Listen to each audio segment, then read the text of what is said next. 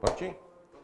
E aí, galera, boa noite. Professor Ailton, para aqueles que estão assistindo aí ao vivo, online, boa noite. Para os que vão assistir aí via gravação, cada um no seu horário. Então vai meu bom dia, boa tarde, boa noite, madrugada, de repente até bom final de semana. Bom, estou aqui para substituir o colega que teve que se ausentar por problemas particulares. Então a gente vai dar sequência aí na parte do CHQAO, na parte específica aqui de matérias de direito. Então é o Código Penal, Código de Processo Penal e sindicâncias. Tranquilos? Então, é uma satisfação estar aqui. A missão é ajudá-los nessa prova, nesse concurso. Dúvidas? Vão mandando aí via chat, vão mandando aí via e-mail, portal do aluno, vocês vão acessar. Assim que eu acabar aqui o bate-papo de hoje, aí eu mando o arquivo em PDF para vocês, tá bom? Tranquilo? Combinado? Então é isso. Vamos, sem delongas, começar. Agora, antes de começar, eu queria puxar um ponto. Essas matérias de direito penal, processual penal e sindicância, elas frequentam as provas de vocês há 3 anos. Dos últimos 3 concursos, antes isso não tinha. O que eu fiz e eu costumo fazer sempre que eu pego um curso, um cursinho destinado a algum foco? Eu faço um mapeamento das provas anteriores, para dar uma olhada assim, em incidências, onde é que se cobra mais. Se cobra, nós vamos tratar de 3 publicações, Código Penal, o de Processo e a portaria de sindicâncias. Então, quem é que é mais querido, qual é a parte, qual é o tipo de prova, melhor dizendo, o tipo de questão, né, que eles costumam cobrar com mais frequência, e isso de alguma maneira serve para a gente como um norte, tranquilos? Então vamos iniciar assim. E antes de iniciar, só uma apresentação. Professor Ailton, tenente da reserva e advogado com OAB de Brasília. Fechado?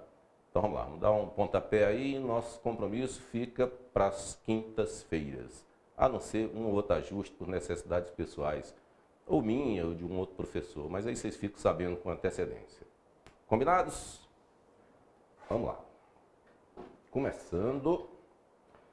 Mapeamento das provas aqui, deixa eu ficar minimizado, melhor é aqui. Minimizado aqui para a gente ir acompanhando. Nossas matérias são estas: Código Penal, Processo e Sindicância. Aí, uns anos para trás, onde foi cobrado, os anos 2010, 2020, 21, 22. Em todos os casos, 10 questões. Naquela FOG que vocês receberam aí, né, naquela ficha lá de orientação geral, a mais recente delas, fala também em 10 questões dessas 3 matérias. Então, dando uma olhada, uma pesquisada, o que a gente pode ver aqui na prova da primeira delas do ano de 2020. 2 questões do Código Penal, 3 do Código de Processo Penal Militar e 5 de sindicância. Ano seguinte, Código Penal Militar, aí saímos de 2 para 5 questões, Processo Penal, nenhuma, e sindicância, mantivemos as 5. A última, aplicada em 2022, Código Penal Militar, aí nós fomos para 8, então está numa crescente aí violenta. Processo Penal Militar, nenhuma de novo, então algum indicativo aí de que está no programa, mas não é a queridinha. Não significa que a gente não vá ver ou que não possa cair, mas são indicativos aqui. E sindicância, aí deu uma diminuída para 2. E aí a gente se perguntar o que vem esse ano, né? Deixa eu minimizar aqui rapidinho. O que vem esse ano, só Deus sabe. Entretanto, é um norte, não deixa de ser um norte. Que o Código Penal Militar está numa crescente e o de Processo Penal Militar numa decrescente. E sindicância tem caído em todas elas, né? Horas mais, horas menos, enfim. Então, mais ou menos aqui assim, é um retrato primeiro, mas eu ainda queria ir um pouquinho além. O Eduardo está mandando boa noite aí para todos. Boa noite, Eduardo. Boa noite os demais. A prova de Direito Penal Militar, que está baseada em cima do Código Penal Militar. Aí nós temos aqui a parte geral, que vai do artigo 1º ao 135, e temos aqui exemplos do que tem nessa parte geral, coisas que vocês viram com um colega que teve que se ausentar. Título 1, por exemplo, da aplicação da lei penal militar. Aí, coisas que vocês já viram. Princípios da legalidade, lei supressiva, tempo do crime. Então, o cara dá um tiro em alguém hoje, mas só morre daqui a 4, 5 dias, em função desse tiro que foi dado. E no meio do caminho, a lei eventualmente muda para melhor, para pior, enfim. Mas quando é que é considerado o tempo do crime, se a gente estivesse levando em conta aqui itens como quando é que foi cometido, prescrição, enfim, todas as sequelas, as consequências do momento que o crime foi realizado. Lugar do crime, aí tem a ver com fronteiras, crimes militares em tempo de paz, extinção de punibilidade, tudo isso está na parte geral. Estamos abordando aqui 2 títulos. Próximo, título número 2, do crime. Crime consumado, tentado, os erros famosos, erro de fato, erro de tipo, erro sobre a pessoa, exclusão do crime, que são aqueles casos que você eventualmente cometeria algo que se encaixaria num crime, mas há uma exclusão. Estado de necessidade, legítima defesa, estrito cumprimento do dever legal, exercício regular de direito, etc. Essa é a parte geral, só para a gente ter um norte de qual delas cai mais, já que Código Penal Militar está numa crescente. E existe a parte especial. Vai do artigo 136 ao 410. Só que na nossa ficha, na FOG, na parte especial tem 2 livros, livro 1 e livro 2. Somente o livro 1, que são os crimes praticados em tempo de paz, porque o livro 2 são os crimes praticados em tempo de guerra, somente o livro 1 é o que cai. Então vai se resumir do artigo 136 até o 354. Nomes que vocês já viram com um colega aí, já ouviram na vida, enfim. Nesse estudo, qualquer dedicação que você tenha feito aí, você passou por esses nomes. Crimes de deserção, insubmissão, sem detalhar agora quais são, sem ter que estudarmos isso, porque isso é um papo à frente. A gente começa só com o primeiro bate-papo agora. Deserção, insubmissão, calúnia, injúria, difamação, furto, roubo, apropriação indébita, receptação, peculato, desacato a superior, concussão, corrupção passiva ou ativa, prevaricação e diversos outros crimes. E aí, curiosamente, então, assim, que fica firme aí, que tem a parte geral, mais a teoria do crime num todo, e a parte especial, onde nós estudamos crime a crime, um a um. Que ocorre aqui na frequência da prova de vocês. Agora eu estou exclusivo no direito penal militar. Prova de 2020. Nós tivemos 2 questões de direito penal e as 2 é da parte especial. Então o que é a parte especial? É aquele que o cara conta uma historinha numa questão e diz alguma coisa parecida com isso. Fulano apropriou-se de um engenheiro que estava lá, ou pegou um equipamento, enfim. Ele quer saber se aquele crime é o crime A, B ou C. Que é, em tese, a parte mais fácil do direito penal que nos ajuda. Se essa parte especial, se ela cair com mais frequência. Então, em regra, é contar uma história num item, numa questão, e você, depois de ler, fazer uma interpretação e saber, contando uma historinha lá, se aquilo foi um crime de calúnia, injúria, difamação, né? Assim, no seu momento, a gente vai abordar cada um desses crimes, mais que o colega já tenha abordado, nem que seja repetindo, numa velocidade maior, se já foi visto, rapidinho, mas o foco aqui é que eu queria que vocês dessem uma atenção especial a isso, é que parte do código é cobrado, e tem sido a parte especial. No ano de 2020, aí vamos continuando aqui, no ano de 2021 foram 5 questões de direito penal, as 5 da parte especial. No ano de 2022, que o Código Penal aí veio maciçamente, foram 8 questões no total, e das 8, só uma da parte geral e 7 da parte especial. Então, é mais um indicador assim, de onde é que a gente tem que atacar, tanto eu aqui na posição de facilitador e você no seu estudo em casa, porque é uma diretriz do que é cobrado com maior frequência ou com menor frequência. Beleza? Show aí até agora? Então, qualquer comentário, só mandar, ou aqui no chat, ou então por os canais de comunicação que vocês têm aí no curso, mas a gente está aqui para somar, ajudar, estamos juntos, de verdade aí. Então, 2023, o que nos espera, né? Perdão, é aqui. 2023 é sempre uma loteria, o que vai sair nessa prova aí. Mas não dá para fazer a prova de 2023 sem olhar esse retrocesso, sem olhar esse passado do que é mais frequentado, o mais perguntado. Dando sequência, a FOG, nossa ficha de orientação geral, que ela nos ajuda aqui. Dê uma olhada lá na FOG, lá no seu 1/3, 1/4 final, tem lá a parte referente a direito militar, sindicância no âmbito do Exército.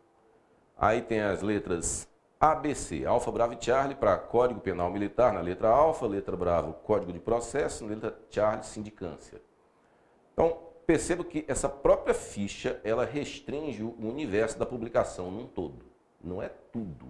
Não é o código inteiro, nem o Código Penal, nem o de processo num todo, porque a ficha, ela restringe. Exemplo dessa restrição. Na parte de direito penal, está lá. Parte geral. A parte geral é um livro só, livro único. A parte especial, que é onde tem a descrição do crime e a pena, a parte especial são 2 livros, livro 1 e livro 2. Já até adiantei. O livro 1 é o que cai, não é ele todo, e o livro 2 são crimes em tempo de guerra, esse está fora. Então, ali na parte geral, livro único, título 1, aplicação da lei penal, título 2 do crime, título 3, imputabilidade, e não tem o título 4, nem 5, nem 6, nem 7, porque pula para o 8º. Bom, então, está aqui, onde está uma seta aqui destacando. Então, não são todos. O código é extenso? Sim. Mas nós vamos ver tudo? Não, porque tem uma ficha que faz uma orientação de que seria o conteúdo, sinônimo para aqui, para um edital. Então, o que fica de fora? Fica de fora aí os de número entre o 3 e o de número de 3, entre o título 3 e 8. Fica de fora o número 4, 5, 6 e 7. Concurso de agente nós não vamos ver, penas nós não vamos ver, medida de segurança, idem, não vamos, e nem ação penal. Vou passear no código aqui rapidinho. Já já, é porque esse papo inicial ele é necessário. Já já a gente de fato começa a aula, prometo. Código Penal, estou com o Código Penal aqui aberto. E aí, título 1, 2 e 3. O terceiro é da imputabilidade penal. Beleza, então estamos aqui. Não caem. Então, o título 3 cai todo. Então, não cai o título 4. Vocês estão visualizando aí. Concurso de agente. Então, nós não vamos puxar assunto sobre coautoria, quem de qualquer modo concorre para o crime, ajudou, foi autor, partícipe. Não vamos falar disso. Próximo, das penas, é um outro que está excluído, está fora. Então, por mais relevante que eu acho, mas a ficha, a FOG lá deixou do lado de fora, as penas de morte, reclusão, detenção, prisão, impedimento, enfim, vamos deixar isso de fora. Próximo, da aplicação, aí aqui uma observação. Nós estamos aqui no título 5, o título é dividido em capítulos, mas o título 5 está fora, então não cai nenhum dos capítulos do título 5. Aí tem o capítulo número 1, número 2, aplicação da pena. Mais isso aqui é para que a gente tenha certeza, segurança do que nós vamos abordar, eu aqui e vocês aí no estudo. Suspensão condicional da pena. Nada disso entra. Livramento condicional, idem. Olha a quantidade de coisas que estão fora. Aí passamos para outro capítulo aqui, penas acessórias.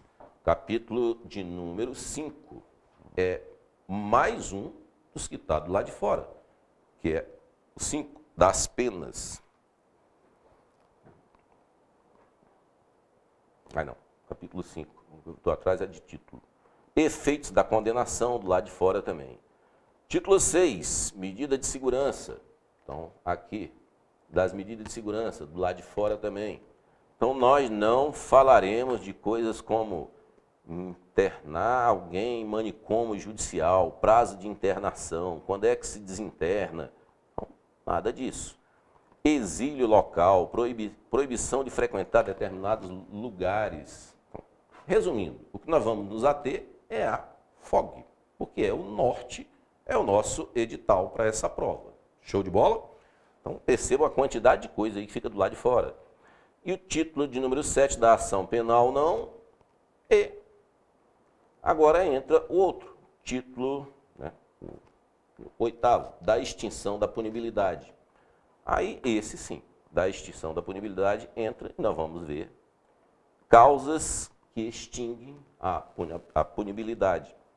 Que, daquilo que eu mostrei agora há pouco, deixa eu voltar aqui, de todas essas questões aqui, que eu ainda estou dentro da parte geral do Código Penal, de todas esses anos, 2020, 21 e 22, só houve uma questão da parte geral. E essa uma única questão que caiu foi exatamente do artigo 123. Então a gente não vai adivinhar qual é o próximo artigo que vai cair. Mas é assim, é algo literal, é o que está escrito aqui, não tem muito grau de dificuldade, assim, como se fosse qual é o entendimento do tribunal A, B ou C, né, do STF, ou se for exclusivo da Justiça Militar, de STM, jurisprudência, por exemplo, assim, súmulas. Não, isso está fora do universo da prova, porque não cobra com esse viés, com essa, não vou dizer nem profundidade, é o perfil da prova. Em raríssimos casos, não cobra a literalidade da lei. Quando é que não cobra? Quando conta uma historinha para você encaixar, definir se aquilo é o crime A, B ou C. Nos exemplos que eu dei agora há pouco, de se é calúnia, se é injúria, se é difamação, alguma coisa do tipo. Tranquilo? Então, nossa FOG, as partes que ficaram de fora, outro exemplo de situações que ficam de fora. Tem aí o título circulado aqui em vermelho, título número 4, dos crimes contra a pessoa, e depois pula para dos crimes contra o patrimônio. No título 4, ele é subdividido em capítulos. Se você pegar o capítulo de número 6, que é dos crimes contra a liberdade, ainda tem uma outra subdivisão, que é em seções, que ali ele botou a seção, né, de número 1 e de número 2, mas não tem só essas duas, tem outras. Ou seja, isso é o norte do nosso bate-papo aqui, nas nossas noites de encontro e no seu estudo em casa. Porque estudar fora disso, você vai adquirir, sim, conhecimento macro, amplo, mas está deixando de ter foco. Porque o foco da prova é esse norte dessa ficha de orientação. Então, título 4. Crimes contra a pessoa. Aí tem dos crimes contra a honra, dos crimes contra a liberdade. Mas começa no capítulo de número 5, dos crimes contra a honra. Não entra capítulo de número 1, 2, 3 e 4. Vamos lá, dos crimes contra a pessoa. Vamos passear aqui no Código Penal.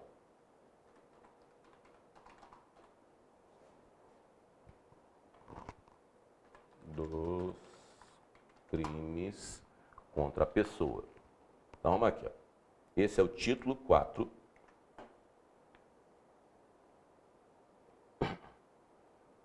Dos crimes contra a pessoa. Aí, o primeiro dos capítulos que nós vamos ver é o capítulo 5.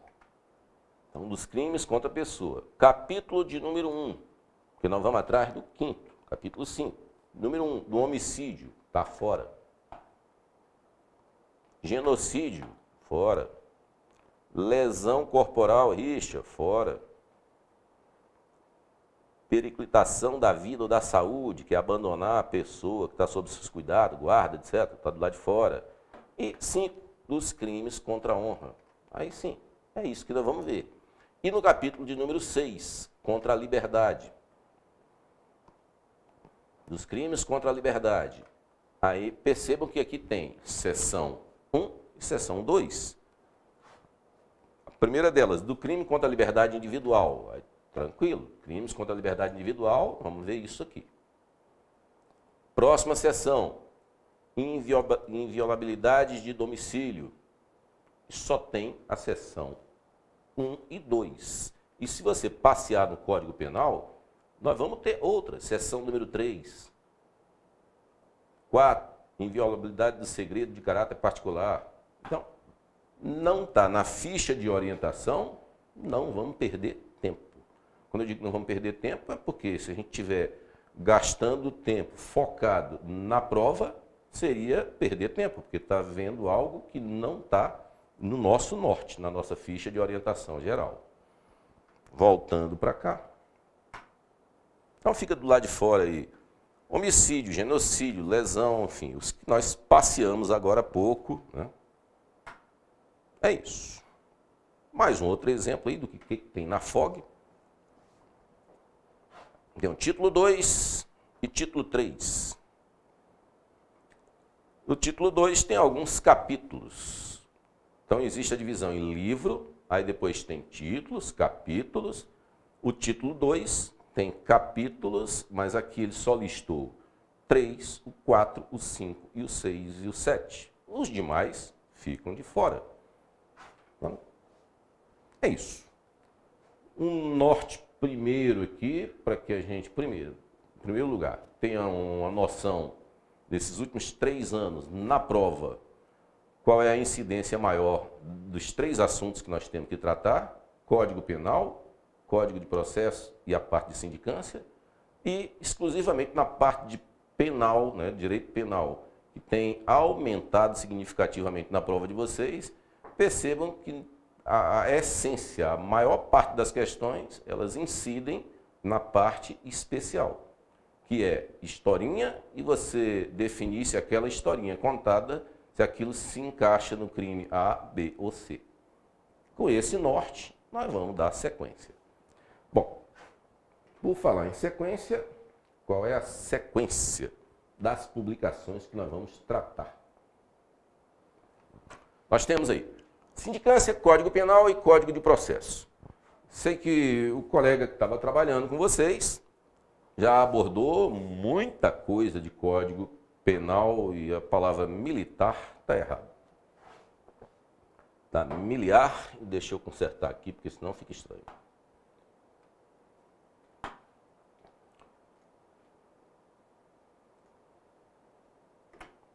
Código Penal Militar, Código de Processo Penal Militar e Sindicância.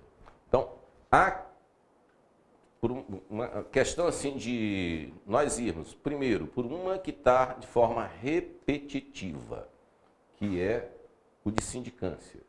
Segundo, que eu queria que a gente fizesse uma crescente do que eu considero, de certa forma, mais fácil para a gente trocar ideias aí inicial, que é sindicância, coisas que não vamos ir atrás de resguardar para ampliar ou restringir direitos, né? Coisas que a administração julgue que necessita, busca de infrações, né? Então, faz-se uso da sindicância. Então, nós vamos começar com sindicância.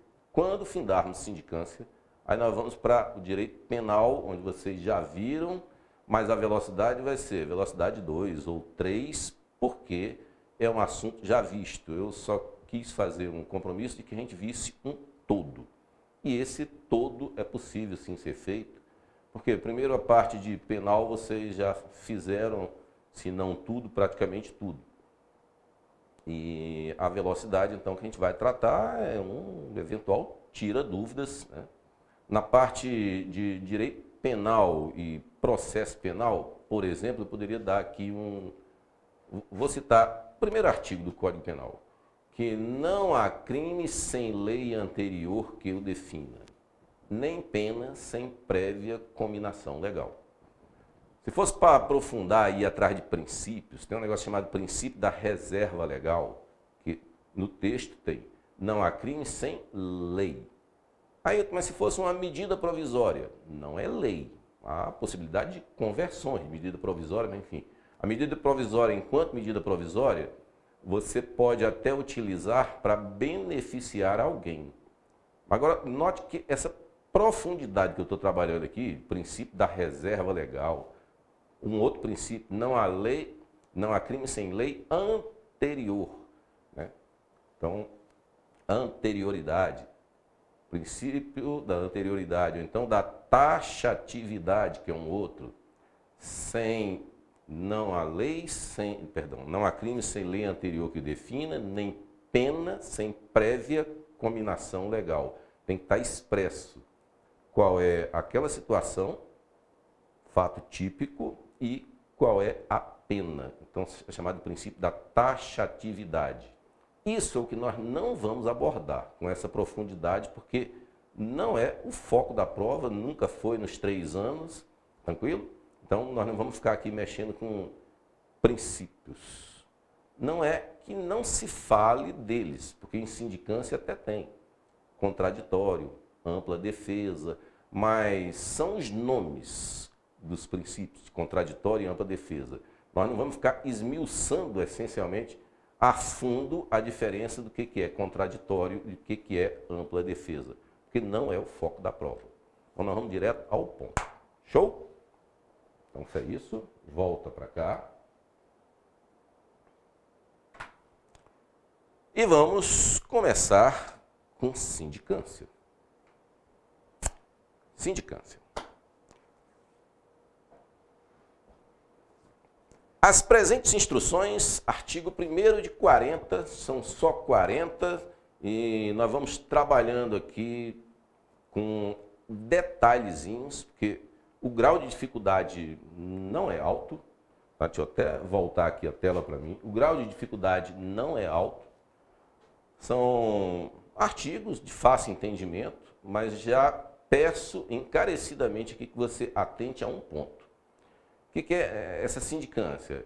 É um processo, né, formal, escrito, onde vai ter uma figura que é responsável por instaurar.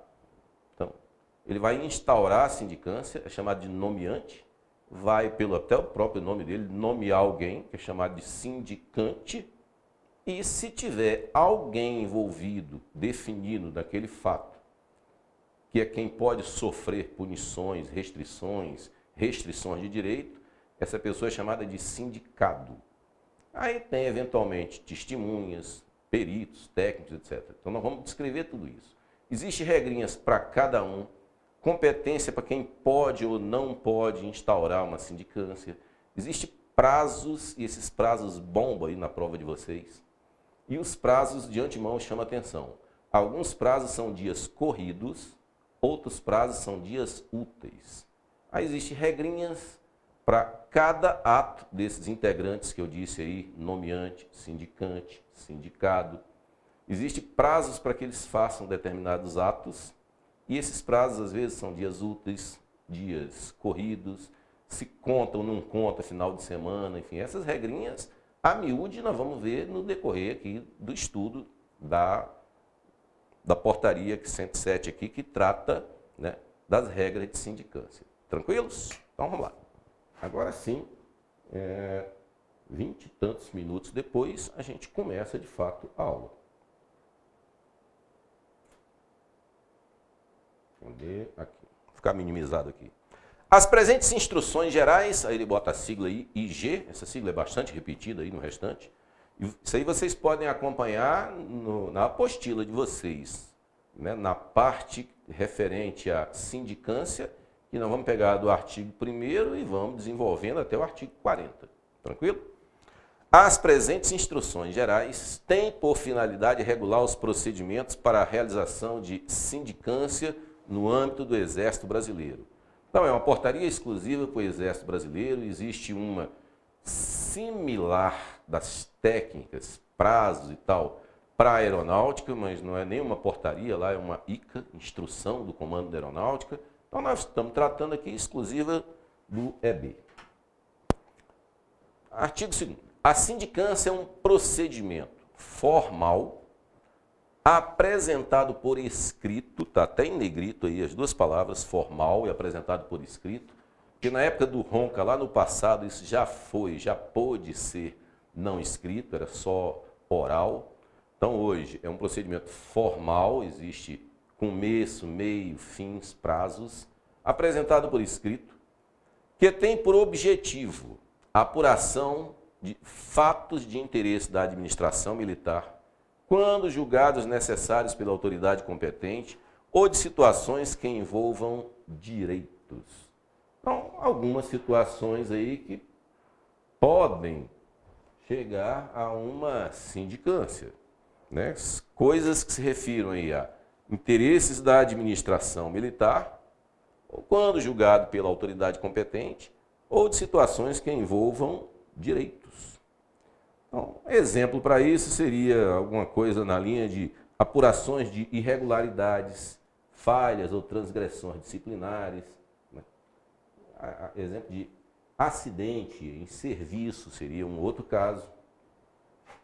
Tem um exemplo que é falado aí por vezes, que é da eventual exclusão de pensionista porque está recebendo e os cofres públicos estão pagando e aquela pessoa não tem ou não tinha direito, então é possível que isso se inicie com uma sindicância. Então, é isso, é um procedimento formal, por escrito, que tem por objetivo. Aí isso tem cara de questão de prova. Qual é o objetivo? O objetivo de uma sindicância, que está escrito, né, registrado aqui num dos artigos. Qual é o objetivo? Apuração de fatos de interesse da administração militar, quando julgados necessário pela autoridade competente ou de situações que envolvam direitos. Parágrafo 1º. Na hipótese de não ser possível identificar a pessoa diretamente envolvida num fato, então a ideia é apurar um fato, mas não tem uma pessoa definida, né, envolvida no fato a ser esclarecido, a sindicância terá caráter meramente investigatório, está atrás de alguém, está investigando. Entretanto, sendo identificada a figura do sindicado, então é quando tem alguém, a sindicância está focando nesse alguém e ele tem direito à ampla defesa, contraditória, etc. O nome desse alguém, sindicado. Vamos nos familiarizando com essa nomenclatura aí. A figura do sindicado, né, entretanto, sendo identificada a figura do sindicado desde sua instauração ou ao longo da apuração, porque às vezes no começo não era, mas na inquirição de testemunhas acaba se apontando para alguém. Então, ou no começo ou ao longo da apuração, o procedimento assumirá caráter processual, devendo ser assegurado àquele sindicado o direito ao contraditório e à ampla defesa. Então aqui, para fins de questão de prova, e isso é possível ser cobrado sim, é que se for só envolvendo um fato e não tiver uma pessoa definida do outro lado, nós vamos fazer uma sindicância para investigar, investigativa, e óbvio não tem ninguém do outro lado se defendendo, porque nós não achamos ainda a figura, a pessoa do sindicado, o que vai ser, né, assim, de certa forma, vai ser, não vou dizer a palavra atacado, mas ele vai ser, a mira vai virar contra ele, numa linguagem bem simples, e ele vai ter que se virar nos 30 e sair contra-argumentando coisas que, por exemplo, um denunciante tenha falado, alguma coisa desse tipo.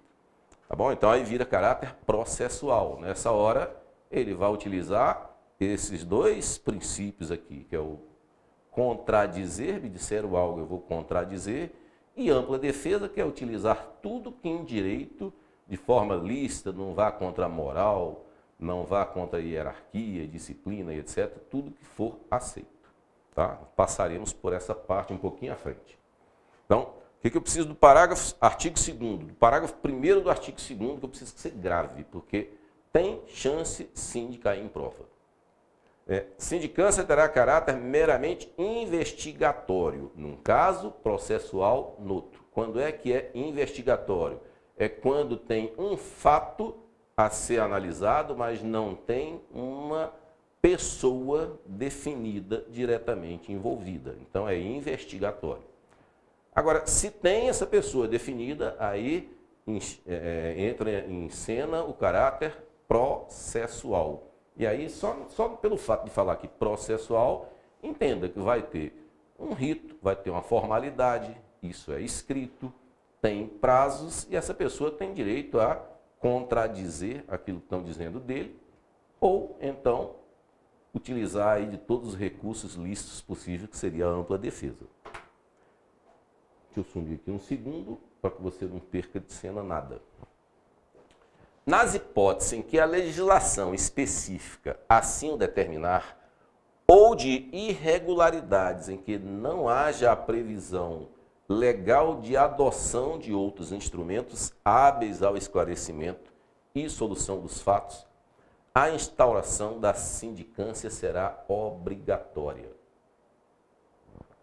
Isso já foi cobrado aí na prova de vocês, né? Então, acho até difícil que cobrem de novo, mas nas hipóteses em que legislação específica assim definir, então tem uma legislação X, nós não temos aqui que estudar todas as legislações, mas se tiver uma legislação em algum local afirmando que tal fato é solucionado por sindicância, é obrigatório.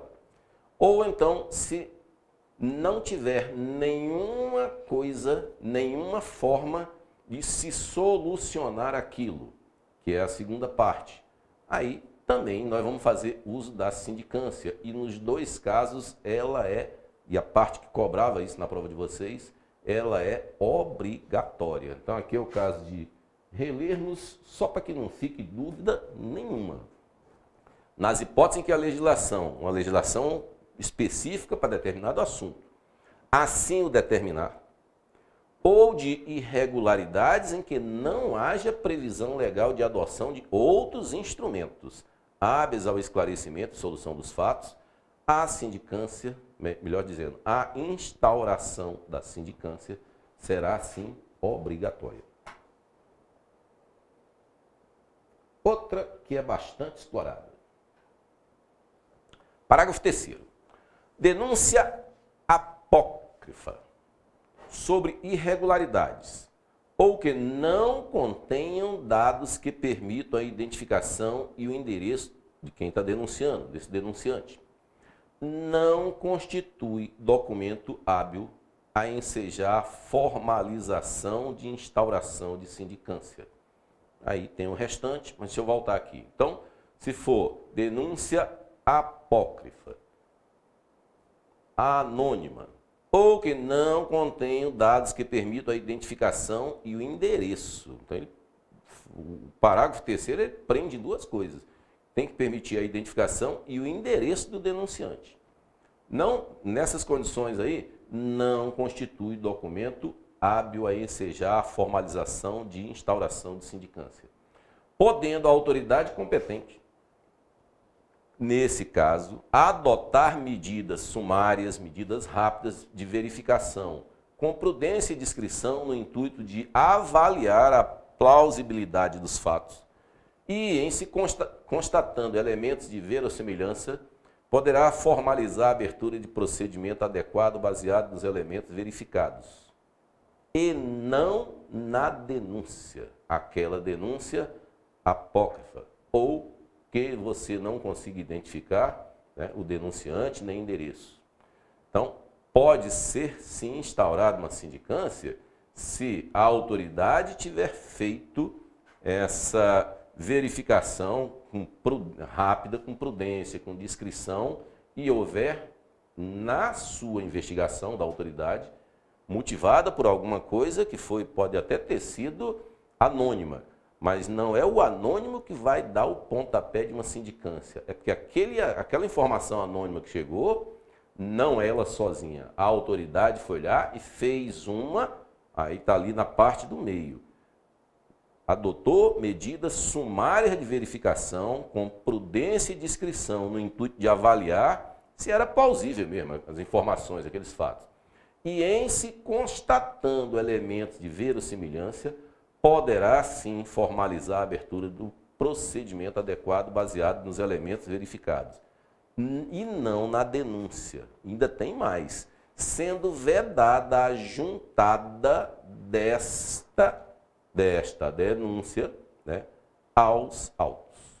Então, tem que estar firme nisso, o que pode ou que não pode ensejar uma abertura. Aí ele fala que assim, modelo do anexo B, bravo destas IG, dessas instruções aí. Aí vamos dar uma olhada nesse anexo B, bravo. Estou passeando agora na portaria 107 de 2012, que tem aí algumas poucas modificações. Tem a modificação aqui de 2017, que a folga de vocês, inclusive, prevê. E nós temos aqui 40 artigos. Então, está aqui. Artigo até de número 40. E nós estamos mais ou menos aqui no primeiro um quarto de todas as folhas disponíveis. Daqui para baixo tem anexo. Anexo alfa, bravo, anexo A, B, C, quase que o alfabeto inteiro. Ali estava falando anexo B, bravo. Então, anexo alfa está aqui, anexo bravo. Modelo de portaria de instauração a denúncia anônima. Então, aqui é o modelo, o anexo, o modelo, e aí vem na parte de baixo. Do autoridade instauradora para a autoridade designada, é o sindicante, o assunto, anexo e um texto. Né? E na parte de baixo tem uma observação. Essa observação aqui eu vou reler. Porque, de certa forma, já está falado lá na própria portaria. Mas, observação. Nenhuma denúncia anônima isoladamente pode justificar a instauração de sindicância. Quando a autoridade militar, em medidas sumárias de verificação de plausibilidade dos fatos denunciados, constatar a existência de elementos de verossimilhança, poderá instaurar a sindicância com base nos fatos verificados, nunca na denúncia anônima, de forma desvinculada da peça apócrifa, que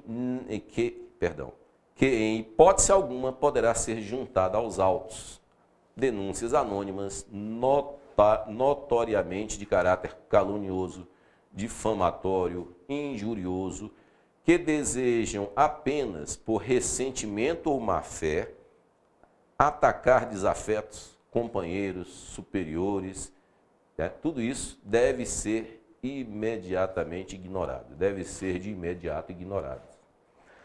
Aproveitar o gancho que eu vim aqui nessa parte final, onde tem o anexo A, o alfabeto óbvio é o primeiro, mas pega aqui o artigo 40. Integram as presentes instruções gerais os modelos exemplificativos anexos, que deverão ser adaptados conforme cada caso, que vai trocar o nome de quem é que está, né, instaurando o nomeante com o sindicato, com o sindicante, enfim. Mas aqui são modelos. Aí tem 1 quilo de modelos. Alguns nós vamos falar com mais carinho, com mais atenção, e outros nem tanto. Esse aqui eu puxei, por quê? Porque está escrito aí denúncia anônima e tem essa observação aqui na parte final, que ratifica que só a denúncia anônima e apócrifa, ou se nós não tivermos aí os dados, né, e lá no artigo fala dados, para saber quem fez a denúncia e do endereço, enfim, é cara crachá, isso não serve.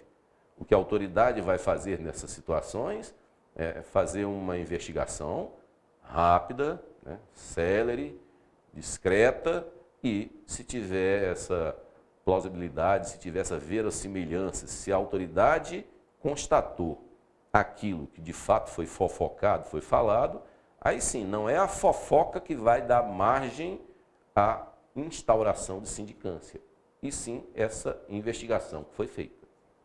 Beleza? Combinados? Então, tem diversos anexos. Se a gente for lá na parte inicial, dá para ver a quantidade de anexos aqui, ó. Anexos.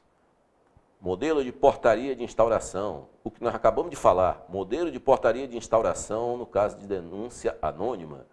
Modelo de capa. Termo de abertura. Nomes que nós vamos nos familiarizar.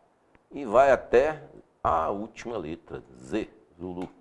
Modelo de solução de sindicância. Solução é quem dá, é a pessoa que instaura, manda para alguém que é o sindicante fazer o trabalho, depois em algum momento volta, e aí ele vai dar uma solução para a sindicância. Então, voltando. Esse parágrafo 3º já foi cobrado em prova. 4º. Será dispensada a instauração de sindicância quando o fato ou o objeto puder ser comprovado sumariamente mediante prova documental idônea. Então, esse parágrafo eu não vi nas provas de vocês ainda, mas será dispensada a instauração de sindicância. Não precisa nem de ter essa sindicância. E por que que não precisa? Porque o fato ou o objeto, ele pode ser comprovado, sumário, bate-pronto, mediante prova documental idônea. Prova idônea, prova show, prova lista. Agora, para fim de uma prova teórica, que é que vocês vão fazer aí, pode ser dispensado quando puder ser comprovado sumariamente, mediante prova, aí grava essa palavrinha aqui, para fim de uma prova teórica, mediante prova documental. Então, não poderia ser aí, por exemplo, para facilitar aqui a conversa, testemunhal. Não podia ser ninguém dizendo, não, eu vi, não. Para que você dispense a instauração de uma sindicância, no conceito de se tiver, nós vamos perder tempo, porque já tem, sim, uma prova documental idônea, que comprova tal ato, tal fato, etc. Tranquilo? Eu sumi aqui um pouquinho, porque o texto sumiu. Aí eu sumi e o texto apareceu. Artigo 3º. A sindicância será instaurada mediante portaria da autoridade competente, publicada em boletim interno da OM, da Organização Militar. Então, como é que é o processo? Como é que se instaura uma sindicância? Mediante portaria da autoridade competente. Já já a gente vê quais são essas autoridades competentes. E é publicada em boletim interno da Organização Militar. E aí, falando nisso, está aqui. É competente para instaurar uma sindicância. Comandante do Exército, ocupante de cargo privativo de oficial general. Então, tem diversos cargos que são privativos de oficiais generais. Aí, se for ocupante de um cargo que é privativo de oficial general, também é competente para instaurar uma sindicância. Comandante, chefe ou diretor de OM, a gente sabe que a depender da OM, o status, o título é de comandante, é de chefe, é de diretor, mas esse comandante, chefe ou diretor de OM também é a autoridade competente para instaurar. Chefe de Estado-Maior, subcomandante, subchefe, subdiretor ou chefe de gabinete de órgão de direção geral, órgão de direção setorial, grandes comandos, grandes unidades, grandes comandos, grandes unidades, órgão de assessoria direta, de assessoramento direto e imediato, grandes unidades, órgão de assessoramento direto e unidades e órgão de apoio. Então, se vocês derem uma olhada aí no organograma, né, na estrutura do Exército, vocês passeando por lá, vocês acham aí os grandes comandos, comando do Sudeste, comando do Nordeste, enfim, órgão de direções gerais, de direções setoriais, órgãos de apoio.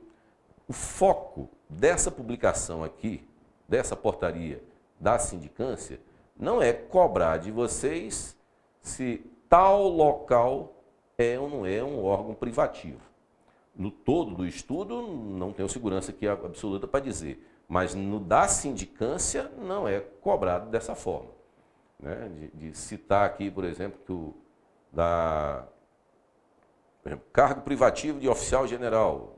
Eu sei porque sei que é o lá do comandante da AMAN, o adido, né, militar do Exército na Embaixada do Brasil dos Estados Unidos. Tem que ser cargo de oficial privativo, né? Privativo de oficial general. Mas a cobrança aqui não é assim, quem é ou quem não é. Se for cargo privativo, aí saiba que essa pessoa tem sim competência para quê? Instaurar eventualmente uma sindicância. Se resume a isso. Não vá além, porque não tem necessidade. E, por último, o substituto legal das autoridades administrativas referidas nesse artigo. Então, nós falamos aqui de algumas autoridades. Agora, o substituto legal dessas autoridades, desse artigo, quando estiverem no exercício regular da função, eles também serão autoridades competentes para instaurar, sim, uma sindicância.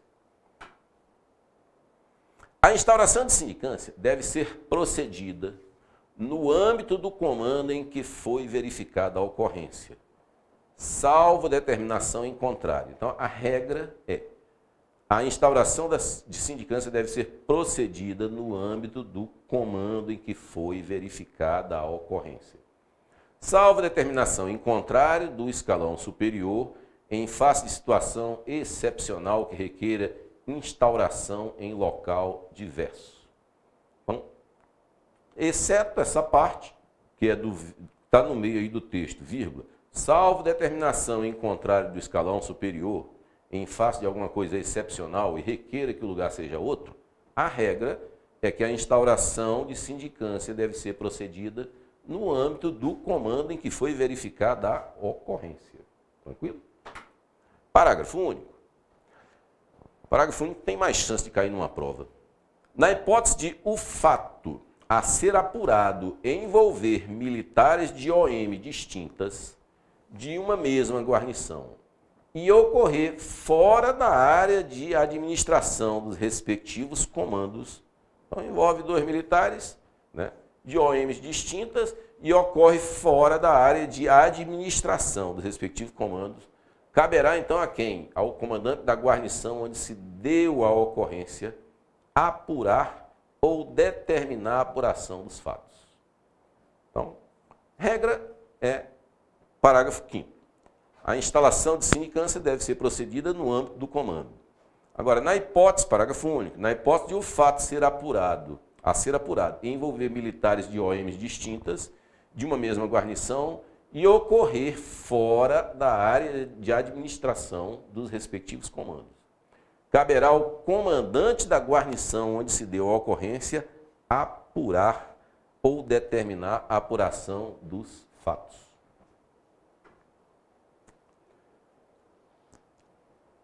Bom, essa parte inicial, aí assim, tem aqui, não recordo agora de cabeça, uma ou duas questões de provas anteriores de vocês. Então, a gente vê aqui o que essas provas cobram. Seguramente vocês já devem ter olhado, por curiosidade, provas recentes. Nós faremos, nesse momento aqui, essas questões das provas. Depois nós vamos fazer diversas simulações, diversos exercícios aqui, para esgotar, óbvio, perguntas, porque o que eu vou mostrar aqui agora serve para a gente reforçar o conteúdo que nós vimos aqui até agora. É uma questão que já caiu numa prova de vocês.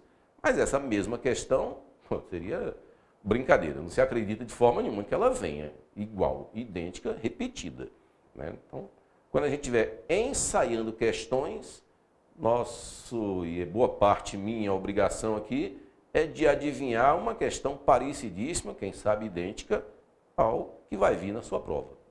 Mas, voltando. Uma questão que caiu aqui na prova de 2020. Questão de número 45. De acordo com a finalidade e competência da sindicância, é correto afirmar que alfa. Então, nós vamos atrás da correta. Denúncia anônima sobre irregularidades é documento suficiente para abertura de sindicância? Galera, sim ou não? Denúncia anônima sobre irregularidades é documento suficiente para abertura de sindicância?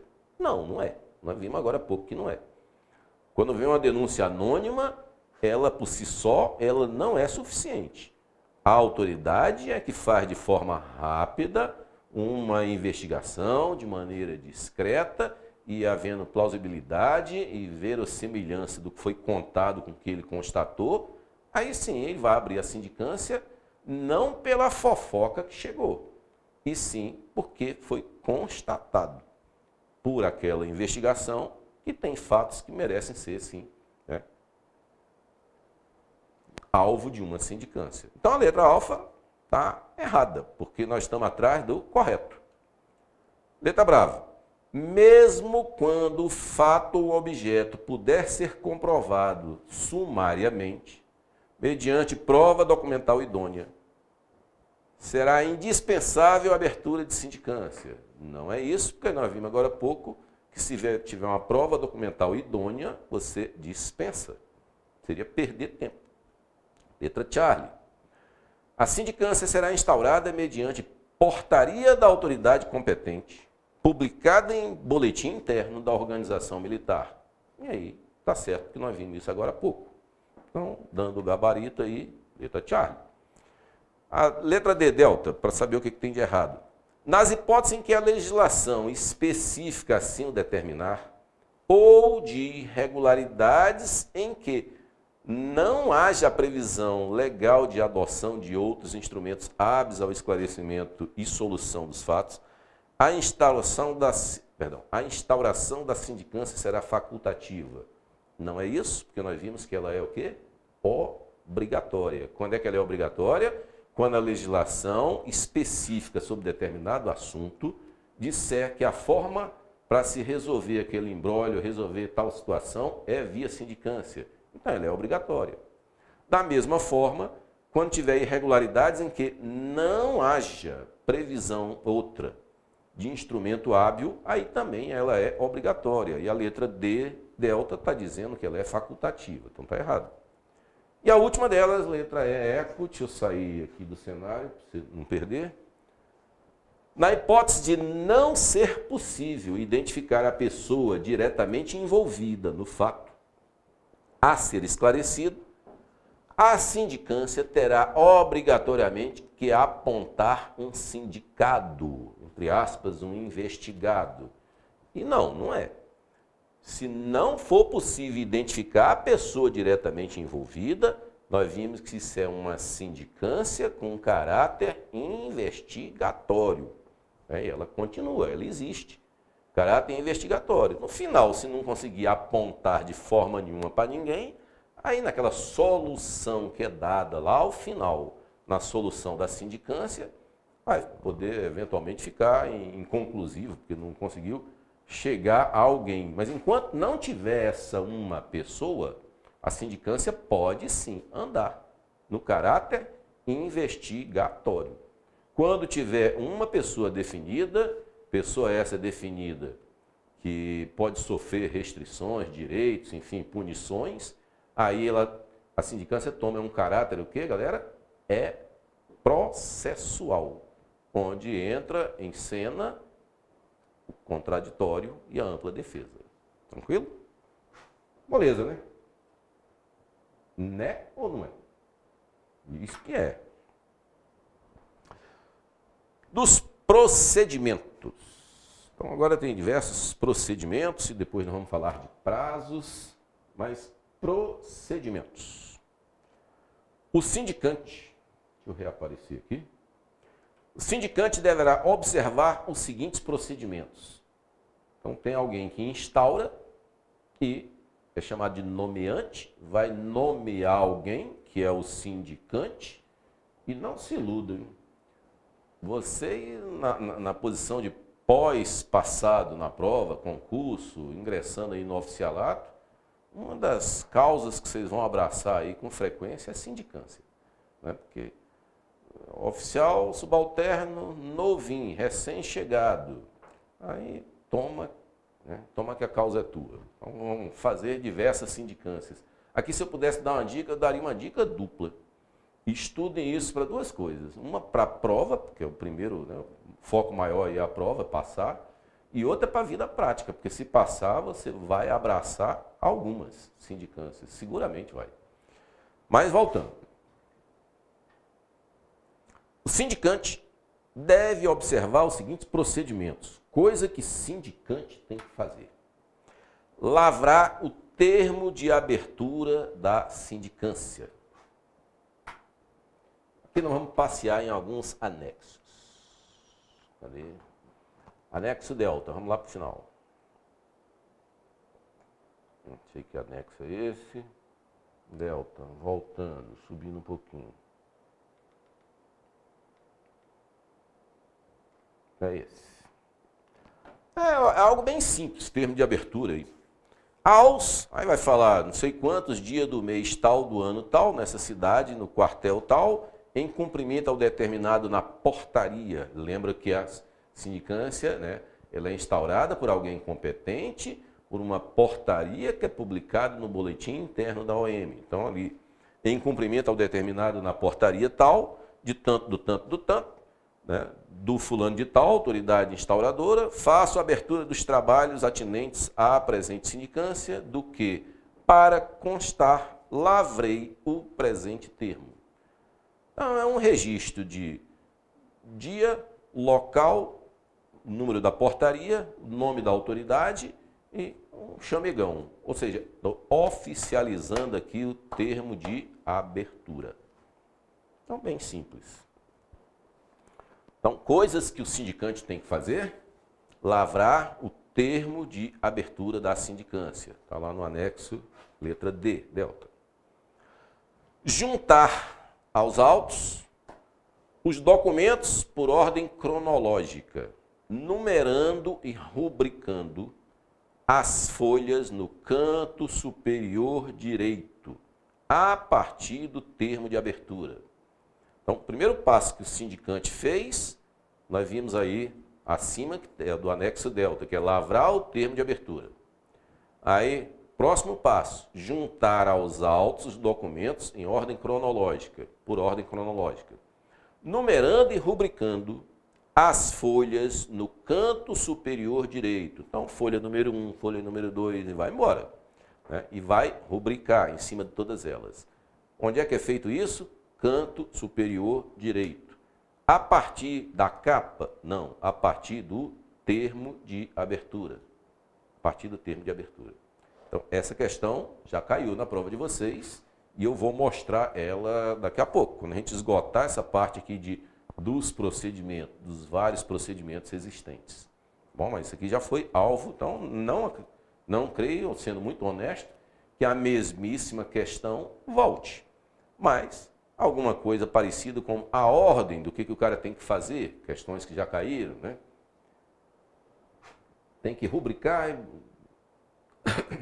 A questão lá cobrava assim, é a partir da capa, é a partir do termo de abertura, é no canto superior, canto inferior, esquerdo, direito. Então, quando eu digo que a publicação ela não é difícil, mas para fim de prova, para a gente não perder, porque não podemos perder questão de sindicância, pelo amor de Deus, não. Né? Nós vamos ter que se agarrar em detalhezinhos, como esse. O canto é superior e é direito. E eu tenho que fazer o quê? Eu tenho que numerar e rubricar. E essa ordem é a ordem cronológica das publicações, do que for chegando. Das publicações, não, melhor dizendo, dos documentos. Indicar na capa dos autos, além da numeração única de processo, seus dados de identificação, os do sindicado, se houver, e o objeto da sindicância. Estou dando uma olhada aqui no chat, que o Christian disse assim, já abraçamos sindicâncias. Eu queria só aproveitar aí o seu comentário, se o já abraçamos é porque você, como graduado, fez, ou se é porque o assunto aqui num todo já foi esgotado.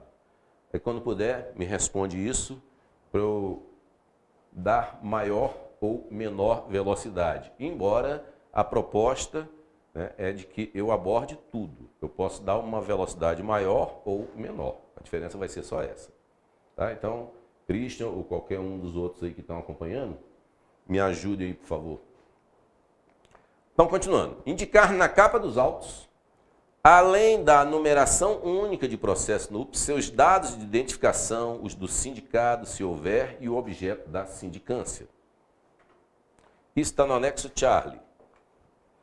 Então, anexo C, anexo Charlie. Aqui. Modelo de capa. Então, número único de processo, sindicante, o nome da pessoa, nome, posto, graduação, sindicado, é o, entre aspas, o investigado, e o objeto, descrição sucinta do fato a ser sindicado.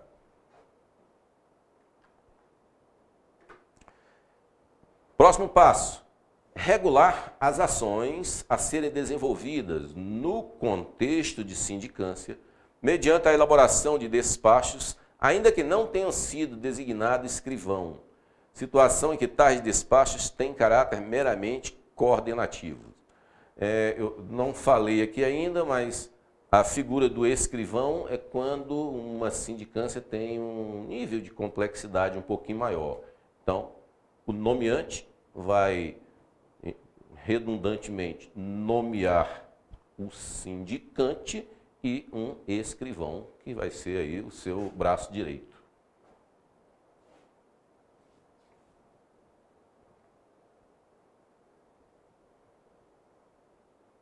Bom, Araújo me ajudou aí, e eu agradeço. O professor anterior não tinha ministrado nenhuma aula sobre sindicância, e ele terminou o Código Penal Militar, ficou faltando Código de Processo Penal e sindicância.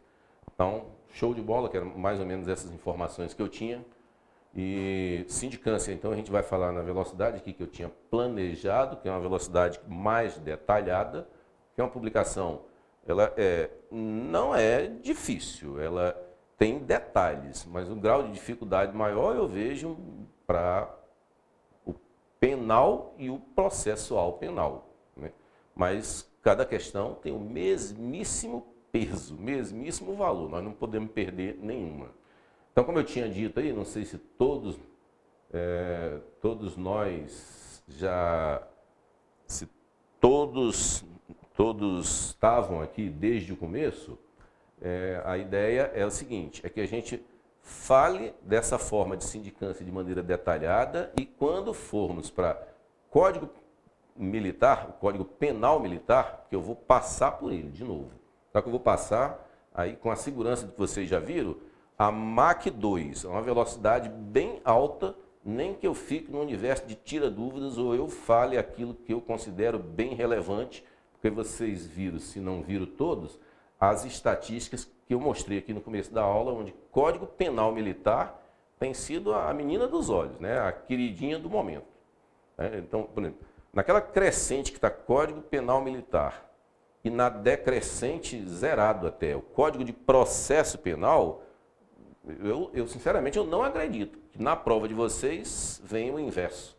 8 questões de Código de Processo Penal Militar e 2 de Código Penal e nenhuma de sindicância, porque não é bem o jeitão, o perfil. Ah, mas se vier isso, está errado? Não, porque o cara está cobrando as 15 questões, eu acho que faltou pesar melhor na divisão, mas errado não está. Tá bom? Então, meu compromisso é que a gente veja um todo. Mas agradeço demais aí os comentários, tá bom? E a gente continuando. Show? Vamos lá. Então, próximo. Regular as ações a serem desenvolvidas no contexto de sindicância, mediante a elaboração de despachos, ainda que não tenha sido designado escrivão. Situação em que tais despachos têm caráter meramente coordenativo. Aí, mais um dos anexos, aí, letra H. Nós estamos na letra delta. Travou, destrava. FGH. Aí, alguns exemplos aí de despacho. Oficial, senhor delegado de polícia, o senhor comandante, né? O comandante de tal local, enfim. Coisas bem básicas, bem simples, tranquilo. Próximo, deixa eu sumir para o texto aparecer. Cumpridas as formalidades iniciais, promover a notificação do sindicado, se houver, para conhecimento do fato que lhe é imputado, acompanhamento do feito, ciência da data de sua inquirição e da possibilidade de defesa prévia, além da possibilidade de requerer a produção de juntada de provas. Então, tem outros anexos aí. E modelo de notificação prévia. É isso aí, se vocês estão me afirmando aqui. O colega Paulo falou assim, no caso no Exército, segundo sargento está aperfeiçoando, já faz sindicância. Isso no passado, aproveitar o comentário que o Paulo fez aqui, no passado era assim, só oficial fazia. Aí depois passou a ser tanto subtenente quanto o sargento aperfeiçoado. Isso está literal num dos artigos aqui da portaria. Mas obrigado aí pelos comentários aí. Valeu, Barros. Sindicância para cima. Show de bola. Então, notificação prévia. É aquilo que você vai... Venho por meio dessa notificar a Vossa Senhoria sobre os fatos tais a que se refere a sindicância instaurada para apurar a indicação desses fatos pertinentes, razão pelo qual lhe é facultada a partir da ciência desse documento, visando isso, aquilo, enfim. É exemplo aí de notificação prévia. Sequência ainda do que o notificante, que o sindicante tem que fazer nos seus procedimentos. Fazer constar nos pedidos de informações e nas requisições de documentos referências expressas ao fim que se destinam e a prioridade na tramitação, se é normal, urgente ou urgentíssima. Aqui tem um exemplo de uma das responsas do sindicante que eu não vi ser cobrado e eu acho que tem chance de vir essa. Fazer constar nos pedidos de informações. Então, você está como sindicante, está precisando de qualquer documento, qualquer informação. Ao mandar essa solicitação, você tem que fazer referências expressas, que é para documento para subsidiar uma sindicância X. E incluir na tramitação, se essa tramitação é normal, urgente ou urgentíssima. Juntar, mediante termo ou despacho na própria peça ou carimbo de junte-se, que é o mais prático, todos os documentos recebidos. Os documentos produzidos pelo sindicante serão anexados aos autos em ordem cronológica de produção. A segunda parte é muito lógica, galera. Não vejo grau de dificuldade aqui. Os documentos produzidos pelo sindicante, eu que estou produzindo algum documento, vão ser anexados à medida que eu for fazendo. Então, em ordem cronológica. A primeira parte, juntar mediante termo ou despacho na própria peça ou carimbinho de junte-se todos os documentos recebidos. Aí aqui uma curiosidade. Esse é o anexo L, Lima, e vamos a ele. JKL. Modelo de juntada de documentos recebidos. Aí aqui, olha uma curiosidade. O modelo em si, aos tantos dias do mês tal, não sei, tranquilo, mas a observação que tem no final me chama a atenção. Datilografar ou carimbar no próprio documento juntado na parte superior esquerda o seguinte. Então, agora há pouco nós vimos que um dos passos, vou até voltar aqui, um dos passos do sindicante é, segundo dos passos aqui, juntar aos autos os documentos por ordem cronológica, numerando e rubricando as folhas no canto superior direito, a partir do termo de abertura.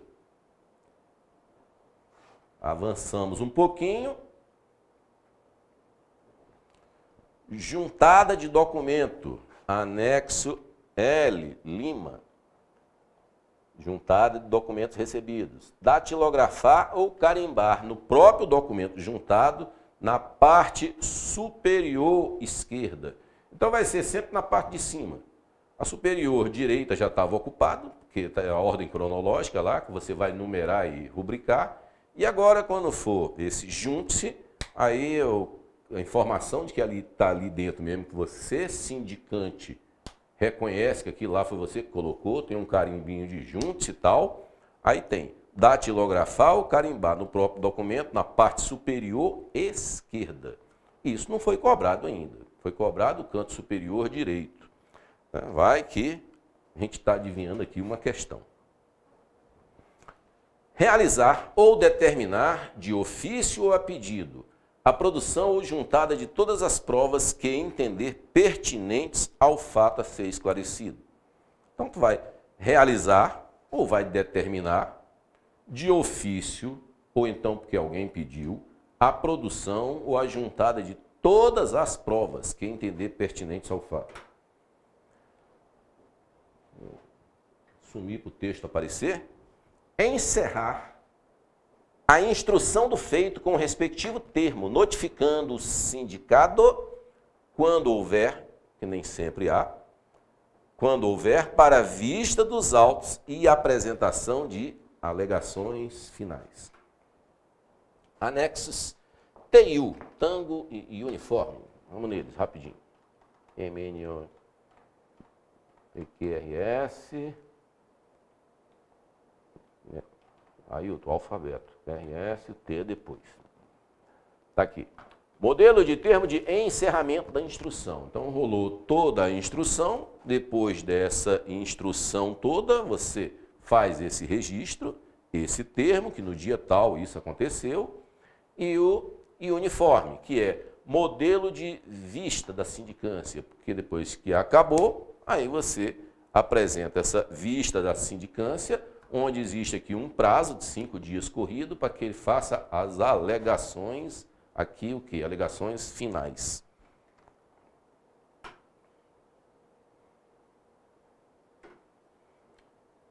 Voltando eu aqui no cantinho. Encerrar por ação com um relatório completo e objetivo, contendo seu parecer conclusivo sobre a elucidação do fato, o qual deverá ser apresentado em 4 partes. Então, isso aqui eu espero também numa prova a qualquer momento, que é esse relatório completo e objetivo, com parecer conclusivo, apresentado em 4 partes. Uma possível questão seria cobrar, se são bem simples, quantas partes são, e outra questão um pouquinho mais complexa seria ele ficar colocando, inventando partes, né, que não existem, misturando com algumas que existem. Então, as 4 são essas aqui, ó. Introdução, diligências realizadas, parte expositiva e parte que você concluiu, conclusiva. Então, a parte primeira delas, introdução, contendo a ordem de instauração, descrição sucinta do fato a ser apurado e dos dados identificados do sindicado, sempre se houver.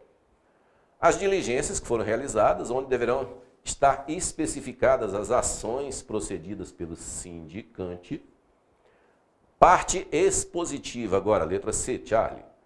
Com um resumo conciso, resumido, conciso e objetivo dos fatos e uma análise comparativa e valorativa das provas colhidas, destacando aquelas em que formou sua convicção. E, por último, conclusiva, no qual o sindicante emitirá o seu parecer, coerente com as provas carreadas aos autos e com o relatado na parte expositiva, mencionando se há ou não há indícios de crime militar, porque a essência de uma sindicância não é atrás de crime militar, mas às vezes a gente está procurando uma coisa e acha outra, né?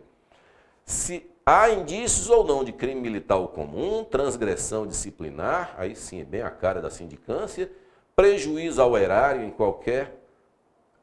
ou qualquer outra situação ampliativa ou restritiva de direito, sugerindo, se for o caso, a adoção de providências. E aí tem um anexo aqui, anexo W, vamos rapidinho para o anexo W, aqui. Um exemplo de relatório, aí as partes que nós acabamos de passear por elas aqui, que é introdução, diligências realizadas, parte expositiva e parte conclusiva. Então me ajuda a saber que o público aqui, que nós, né, vocês aí, têm feito sindicâncias, então não errariam uma questão dessa, por exemplo, de quais seriam essas 4 partes. Ou uma eventual questão que cobrasse, botasse as 4 partes sim, mas ficasse brincando com as ordens, né? Com a ordem de quem é o primeiro, quem é a segunda, quem é a terceira, e aí, de certa forma, que tem alguma lógica. Introdução, diligências que foram feitas, parte expositiva e aquilo que você concluiu. Tranquilo. E o sindicante deverá observar os seguintes procedimentos. Veja que o sindicante, né, dá até dó de quem faz sindicância, mas olha a quantidade de coisa. Elaborar o termo de encerramento dos trabalhos atinentes ao feito e remeter os autos à autoridade instauradora, quem instaurou, aquele competente. Então, letra X. Está aqui, modelo de termo de encerramento, bem simples, básico.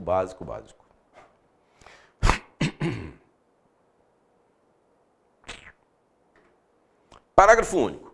A observância dos procedimentos estabelecidos neste artigo não obsta a adoção de outras medidas específicas que sejam necessárias em razão das particularidades do objeto da sindicância.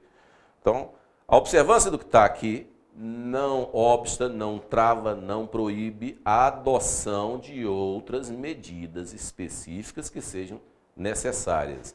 Então, aqui em cima estaria passos do sindicante, né? Tem diversos deles, mas o parágrafo único deixa claro que não fica restrito a isso.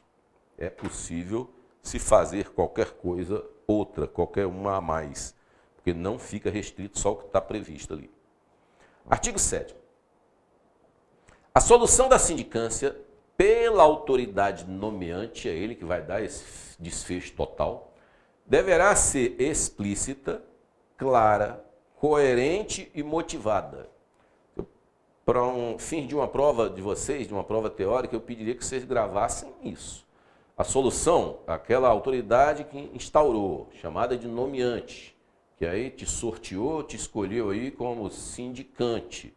Você fez o trabalho, mandou de volta para ele. Então agora vamos para o artigo 7º. Essa solução, que quem dá é ele, o nomeante, deverá ser, grava essas palavrinhas, explícita, clara, coerente e motivada. Então tem que estar dessa forma, com a indicação dos fatos e fundamentos jurídicos, especialmente quando importar em anulação, revogação, suspensão ou convalidação de ato administrativo.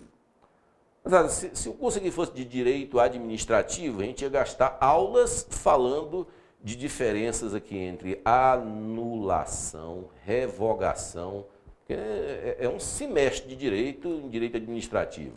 É um semestre, é exagero. Mas, assim, você teria que aprofundar horrores. Aqui, vamos falar bem basicão. Nós vamos anular porque o treco era ilícito. Nós vamos revogar, que não era ilícito, era lícito, mas agora não é mais conveniente, não é mais oportuno. Aí suspender com ideia de temporariedade ou convalidar, ratificar, confirmar, etc. Então, se a solução da sindicância pela autoridade nomeante, né, ela deverá ser explícita, clara, coerente e motivada, com a indicação dos fatos e dos fundamentos jurídicos, especialmente quando importar, porque agora vai mexer com a vida de alguém, anulação, revogação, suspensão ou convalidação de um ato administrativo. Eu sumindo e o artigo 8º aparecendo. quando o objeto da apuração, uma sindicância, né? Quando o objeto da apuração for acidente ou dano com viatura, material bélico, material de comunicações ou outro material, aí ele não esgotou o assunto, botou o texto, outro material, deverá ser observado o disposto nas normas específicas de cada órgão de apoio. Então, o objeto da apuração, acidente, dano com viatura, material bélico, material de comunicações, ou que ficou em aberto, outro material, aí sim deve ser observado o disposto nas normas específicas de cada órgão de apoio. Voltando eu aqui no cantinho, questões que caíram aí para vocês. Prova é 2020, questão de número 49. Numere em ordem cronológica os trabalhos a serem realizados pelo sindicante. Então tem algumas coisas aí, e redigir o termo de encerramento, pelo amor de Deus, né? Lá no fim. Então você tem que ir atrás do que seria a primeira das coisas. Então a primeira das coisas é lavrar termo de abertura da sindicância.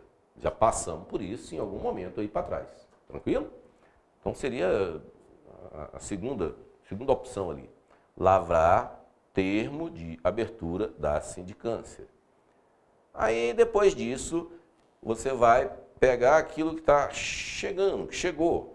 Realizar a juntada da portaria de instauração e anexos. Então seria de baixo para cima o terceiro.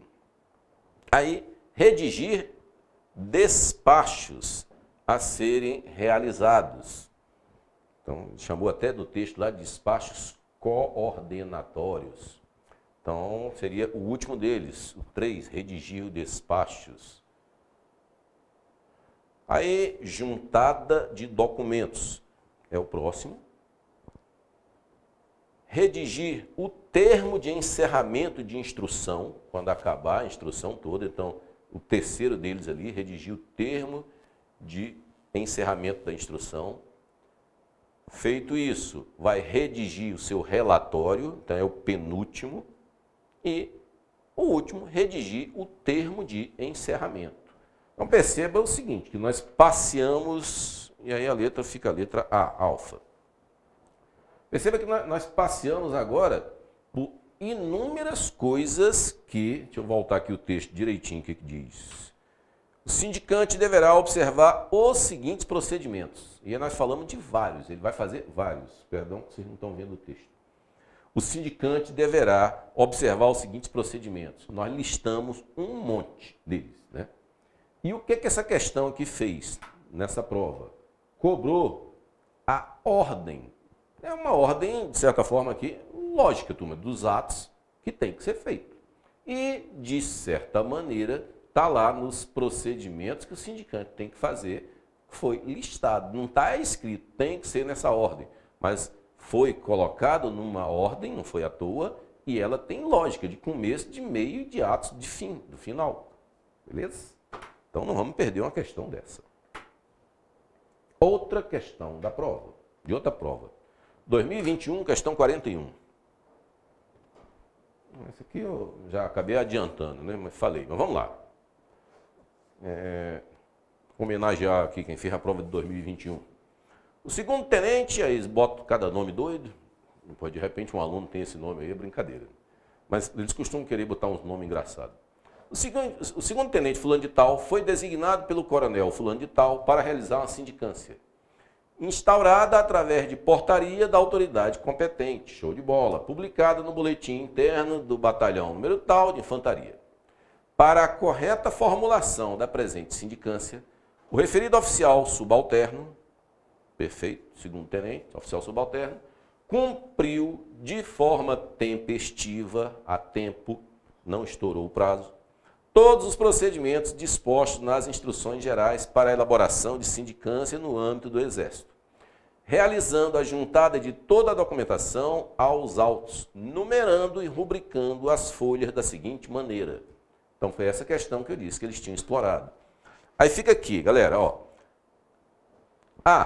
No canto superior direito, Estaria certo, mas é a partir da capa, está errado.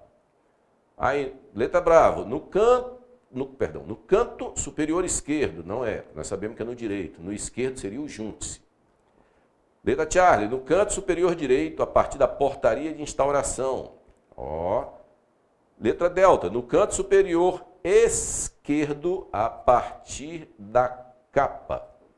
E eco, no campo superior direito, a partir do termo de abertura.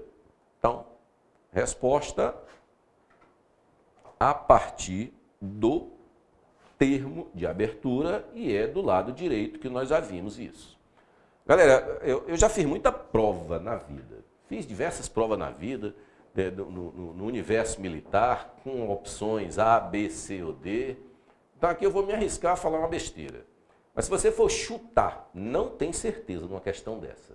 Se você for chutar, eu vou dar uma dica. Se você errar, a culpa não é minha por um motivo, porque você já não sabia mesmo, então você está chutando. Mas com alguma chance maior de você acertar. Vou voltar para as alternativas aqui. Ó, dá uma olhada aqui que nas alternativas tem. Sobre o canto C superior, são todos eles. Então, morreu o assunto. Aí ou é direito ou é esquerdo. A letra A fala direito. A letra C, Charlie, fala direito. E a letra E, direito. Só as letras B de bola e D de dado que falam esquerdo. Cara, aqui está escrito, já está assim na cara de que o canto é superior direito. Pela quantidade de opções que ele dá. Então, é técnica de quem faz a prova. Se ele vai trabalhar o canto superior, aí fica entre direito e esquerdo. Se ele tiver isso que botar em todas as alternativas, ele tende a botar mais 3 do lado certo e 2 do lado errado.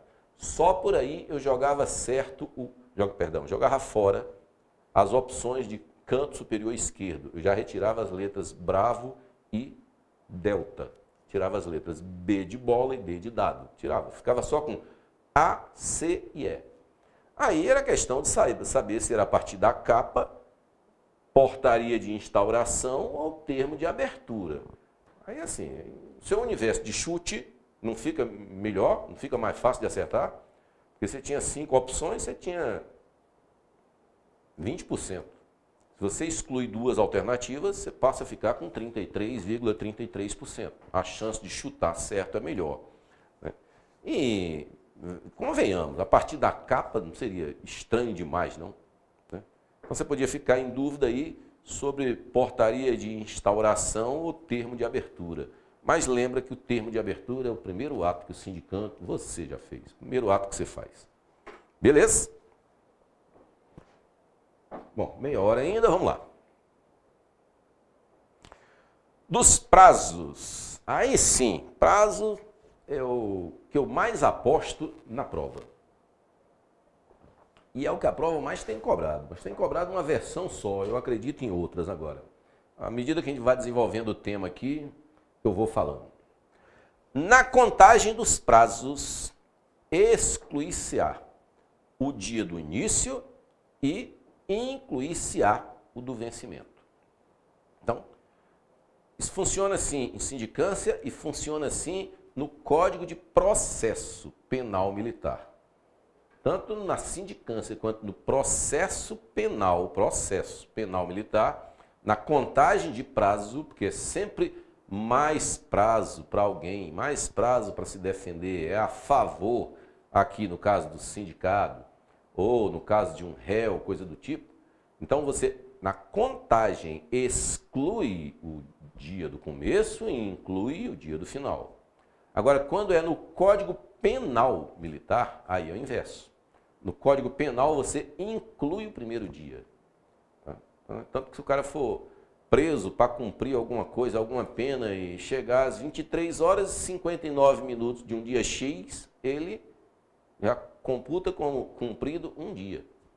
Tranquilo? Então, é diferente sindicância e processo penal militar, que esses dois são iguais, mas esses dois iguais são diferentes da contagem de prazo do Código Penal Militar.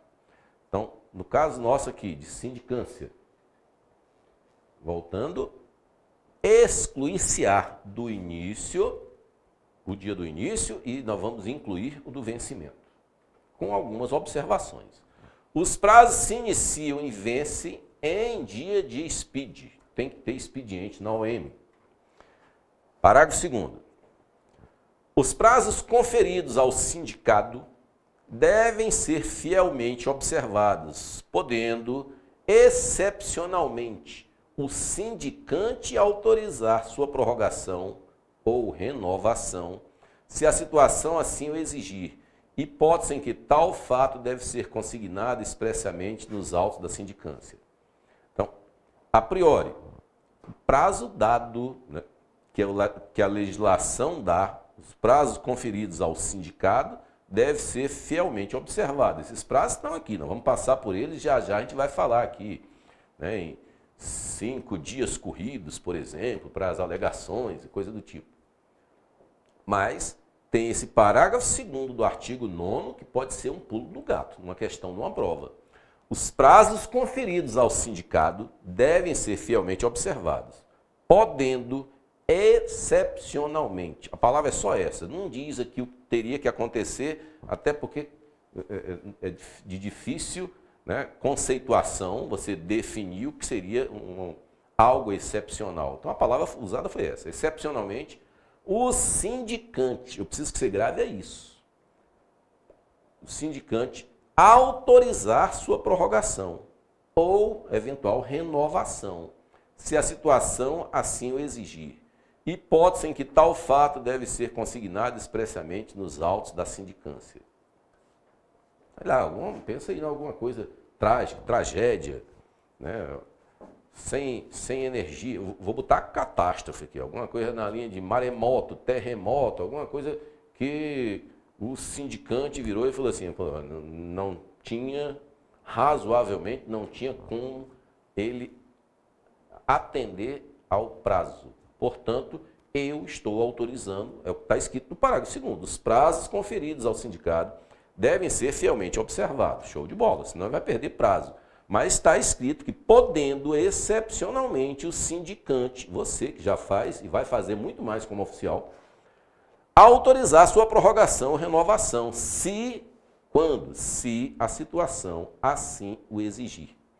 Hipótese em que tal fato deve ser consignado expressamente nos autos da sindicância. Caso de perícias também. Artigo 10. A autoridade instauradora, aquela nomeante, fixará na portaria o prazo inicial de 30 dias corridos para a conclusão da sindicância, admitida a prorrogação por 20 dias, a critério da própria autoridade nomeante, quando as circunstâncias assim o exigirem. Chamei a atenção no comecinho desse nosso bate-papo hoje, que nós íamos trabalhar com sindicância e uma coisa em especial eu quero que vocês deem atenção para a prova. É esse papo de dias corridos e dias úteis. Então, começando aqui, artigo 10. A autoridade instauradora fixará na portaria, né? Na portaria que tem que ser publicada no boletim interno, fixará na portaria o prazo inicial de quantos dias? 30 dias corridos para a conclusão da sindicância. Só que é admitida a prorrogação por 20 dias, a critério dela própria, autoridade nomeante, quando as circunstâncias assim o exigirem. Atrapalhando ali? Ainda não. O dia do início da sindicância será a data de recebimento da portaria pelo sindicante. Eu, tenente Ailton, recebi, né, uma portaria de sindicância. Então, agora aqui preciso chamar a atenção desse parágrafo único do artigo 10 com o artigo 9º.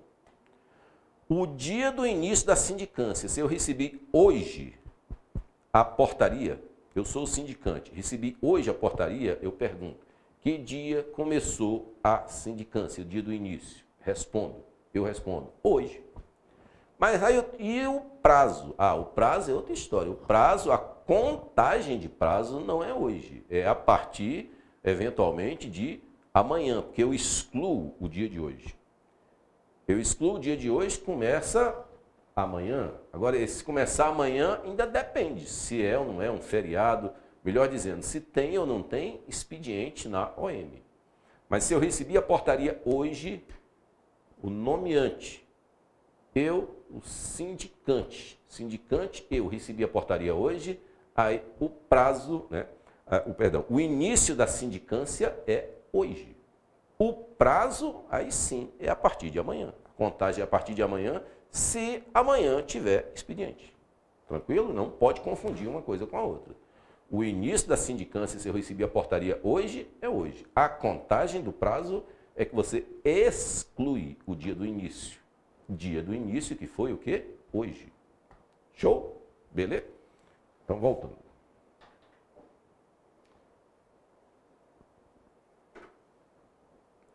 Artigo de número 11. Excepcionalmente, o prazo para conclusão dos trabalhos previstos no artigo 10 destas instruções gerais poderá sofrer prorrogações sucessivas por até 20 dias corridos cada. Então, é uma só? Não, prorrogações sucessivas. De que tamanho? Por até 20 dias corridos cada. Desde que amparado em motivo de força maior, situação de complexidade ou de extrema dificuldade, todas relacionadas com o fato em apuração, ou ainda para a conclusão, mais comum até, de perícia requerida, mediante solicitação fundamentada do sindicante e a critério da autoridade nomeante. Então aqui o sindicante pede essa prorrogação. E ela pode ser prorrogada sucessivas vezes em até 20 dias corridos. Grava essa parte dos corridos também. A solicitação de prorrogação, então, se eu voltar no artigo 11, na parte final, pode ter isso? Pode. Pode ter esse acréscimo, pode ser prorrogado? Sim. Parte finalzinha, mediante solicitação fundamentada do sindicante. E fica a critério da autoridade nomeante. Parágrafo 1º. A solicitação de prorrogação, que é feita pelo sindicante, a quem mandou instaurar o nomeante, a solicitação de prorrogação de prazo deverá ser feita no mínimo 48 horas antes do término daquele inicialmente previsto. Esses prazos, essa linha de prazo aqui assim, que eu enxergo como o próximo alvo da prova de vocês. Que essa parte de prazo, ela é bastante, já foi bastante cobrada nesses últimos 3 concursos de vocês. Mas essa partezinha de prorrogação aqui, com prazo de pedido de antecedência, quem pede, no caso o sindicante para o nomeante, 48 horas no mínimo antes, essas coisas aqui, não caiu ainda. E eu espero que caia em breve. Parágrafo 2º. A concessão da prorrogação do prazo deverá ser publicada em boletim interno da OM, anexando-se cópia do boletim aos autos da sindicância, até para formalizar, que não é que ficou parado no tempo sem motivo, porque foi solicitada uma prorrogação, teve a concessão dessa prorrogação e está aqui a publicação do boletim interno. Mais prazo ainda. O sindicado, entre aspas, aí, o alvo, o investigado, deverá ser notificado com antecedência mínima de 3 dias, mas aí está até destacado ali em amarelo, 3 dias úteis, da realização das diligências de instrução da sindicância. Então, seriam as inquirições, eventuais acariações, perícias, expedição de cartas precatórias, e aí a legislação própria bota um etc. Então, coisas que envolvam aí o sindicado, ele deve ser notificado com antecedência mínima de 3 dias, grava isso, úteis. Para quê? Para que caso ele queira, possa acompanhá-lo ou requerer o que ele julgar aí que é interessante, o que ele julgar que é de direito, é a favor dele. Parágrafo 1º. A primeira notificação ao sindicado pertencente à mesma OM que o sindicante, que eu diria que seria talvez a versão mais comum, mas a primeira notificação ao sindicado pertencente à mesma OM que o sindicante deve ser comunicada ao seu comandante ou chefe imediato. Então, até para que o comandante ou o chefe saiba que ele vai se ausentar, e até porque o comandante ou chefe vai saber que ele está respondendo aí para uma sindicância. Então, o primeiro passo é, na primeira notificação, melhor dizendo, comunicar ao comandante ou chefe imediato. As demais notificações ao sindicado, no decorrer do procedimento, serão feitas sem a necessidade da mencionada comunicação ao respectivo comandante. Então, regrinha, dentro da mesma OM, sindicante e sindicado, só a primeira notificação é que é via chefe ou comandante. Aí o que diz no parágrafo 2º é o complemento disso. Se o sindicado pertencer à OM distinta da do sindicante, a notificação deve ser efetuada em todos os casos, por intermédio do comandante. Até porque pode ter que se ausentar de um quartel, de uma OM para outra, coisa do tipo. Tá certo? Então, dentro da mesma OM, só a primeira das notificações, dentro da mesma OM, sindicante e sindicado. A primeira notificação via chefe comandante, as demais não. OMs distintas, todas as notificações do sindicante para o sindicado via comandante, o chefe lá do sindicato. Tem chance disso cair em prova, hein? Tranquilo, mas tem chance. Artigo 13. Ao sindicado será facultado, no prazo de 3 dias úteis, contados da sua inquirição, oferecer defesa prévia, arrolar testemunhas, juntar documentos, requerer o que julgar de direito para sua defesa, etc. Quanto a testemunha, daqui a pouco a gente vai falar que tem um quantitativo, tem um limite de testemunhas previsto aí, mas, por enquanto, nós estamos aqui dentro de prazos. Ao sindicado é facultado 3 dias úteis, prazo de 3 dias úteis contado da sua inquirição. Aí, a inquirição foi hoje, contado da inquirição. Conta de hoje? Conta. Mas como é que é feita a contagem do prazo? Exclui-se a do dia, do início. Então, começa a contar a partir de amanhã, né? Se eventualmente amanhã for dia útil, ou melhor dizendo, tiver expediente na OM. Tranquilo? Então, aí tem um dos anexos que trata disso. Será facultado em 3 dias úteis, oferecer defesa prévia, etc. Vou voltar aqui um pouquinho.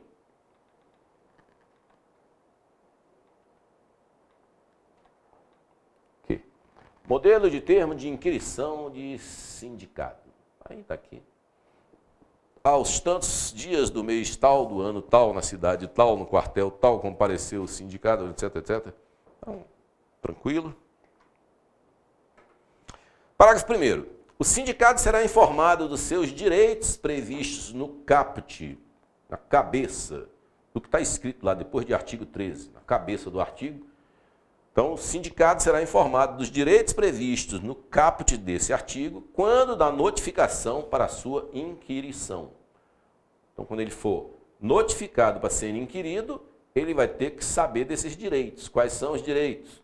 Oferecer defesa prévia, arrolar testemunhas, juntar documento e requerer o que ele julgar que é relevante, que é interessante para a sua defesa. Parágrafo 2º. Um golinho d'água aqui. Você bebe um golinho d'água aí, ou um cafezinho. Falta aqui um cafezinho. Parágrafo 2º, galera. É encerrada a instrução do feito, com a oitiva de testemunhas e demais diligências consideradas necessárias, será lavrado o termo de que trata o inciso 9º do artigo 6º. Destas instruções gerais, sendo o sindicado notificado pelo sindicante para vista dos autos e para querendo oferecer alegações finais no prazo de 5 dias corridos, contados do recebimento da notificação. Bom, então o parágrafo 2º ele faz menção ao inciso 9º do artigo 6º. Então, para a gente não se perder aqui, vamos para esse inciso 9º do artigo 6º. Artigo 6º, 9º. Encerrar a instrução do feito com o respectivo termo, notificando o sindicado, quando houver, para vista dos autos e apresentação de alegações finais. Então, isso é isso. Então, voltando agora. Encerrada a instrução do feito, rolou oitiva de testemunhas e demais diligências consideradas necessárias, será lavrado o termo de que trata o inciso 9º. Volto nele. Né? Encerrada a instrução, respectivo termo, notificando o sindicado para vista, para fazer as alegações finais. Isso. Sendo o sindicado notificado pelo sindicante para vista dos autos e querendo oferecer alegações finais. Prazo de 5 dias corridos. Conta a partir de quando? Do recebimento da notificação. Recebeu a notificação hoje. Conta a partir de hoje. Tá. Como é que eu faço a contagem do prazo? Eu excluo o dia do início. Sempre isso tem que estar firme, tem que estar em mente. Parágrafo 3º, deixa eu sumir para o texto aparecer. Esgotado o prazo de que trata o parágrafo 2º desse artigo, são 5 dias aí corridos, apresentadas ou não alegações, o sindicante, respeitado o prazo para a conclusão dos trabalhos, porque ele tem 30 dias corridos, que é o que sai na portaria inicial, elaborará seu relatório circunstanciado com parecer conclusivo, remetendo os autos à autoridade instauradora. Então, passados os 5 dias, depois que teve o parágrafo 2º, eu volto nele, houve a instrução do feito, foi encerrada. Aí, o sindicado é notificado e ele tem 5 dias para oferecer alegações finais. Aí vem o parágrafo 3º e arremata. Esgotado esses 5 dias aí, apresentadas ou não as alegações, o sindicante, respeitando o prazo para a conclusão dos trabalhos dele, que são os 30 dias corridos, elaborará seu relatório, que nós já vimos que o relatório tem suas partes, circunstanciado com parecer o quê? Conclusivo, remetendo os autos à autoridade instauradora. Artigo 14. Ainda temos aí uns 5 minutinhos, vamos lá. Recebidos os autos, a autoridade instauradora, no prazo de 10 dias úteis. Agora é prazo, ó, tá rolando, prazo corrido, prazo útil, prazo corrido, prazo útil. Então, findou na mão do sindicante. Ele remete para quem tinha mandado para ele, a autoridade instauradora.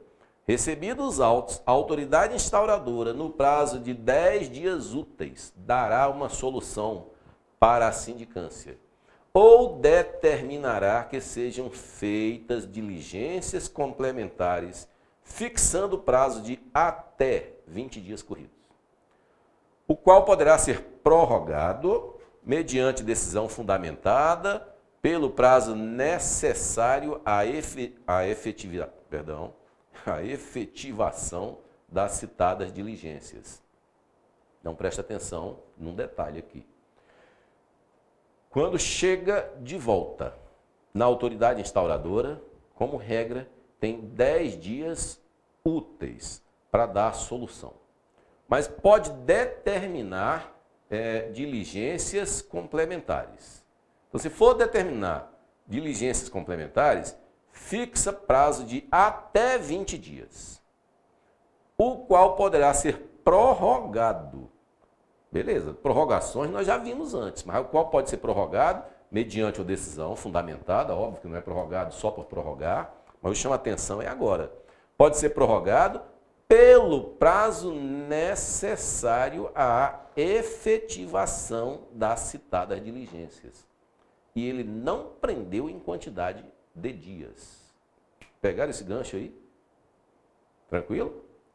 Tá bom? Então, o sindicante fez tudo que achava que podia fazer, colheu provas, testemunhas, etc., documentos, mandou para quem instaurou.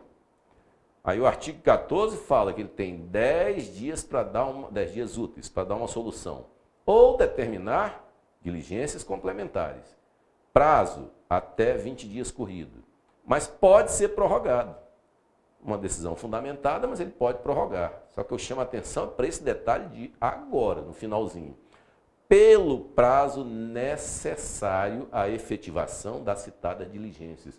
Não está preso em prorrogado de 20 em 20 dias, como já teve no passado. Parágrafo 1º. No caso de ser terminada a realização de diligências complementares, o sindicado deverá ser notificado para acompanhamento das respectivas averiguações. Então, no caso de ser determinada a realização de diligências complementares, o sindicado tem que saber disso, porque ele é envolvido, ele que vai ter direitos, punições na proa, né? Direitos restringidos ou ampliados, normalmente até restringidos.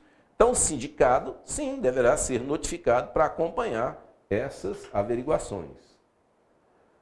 Cumpridas as diligências complementares, o sindicado deverá ser notificado para, querendo, oferecer alegações finais. É como se fossem alegações finais de novo, porque teve um complemento. No prazo de 5 dias corridos, também, de novo. Contados da data do recebimento da notificação. Eu sumi aqui.